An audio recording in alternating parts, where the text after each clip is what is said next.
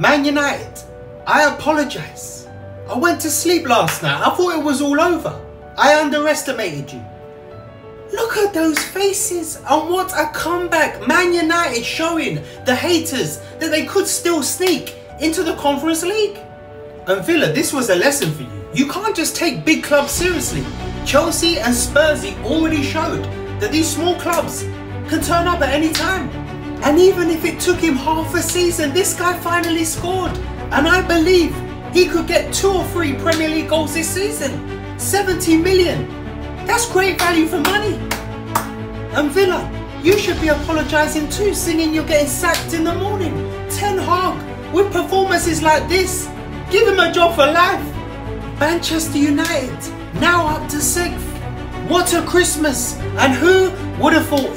You're now 9 points ahead of Chelsea.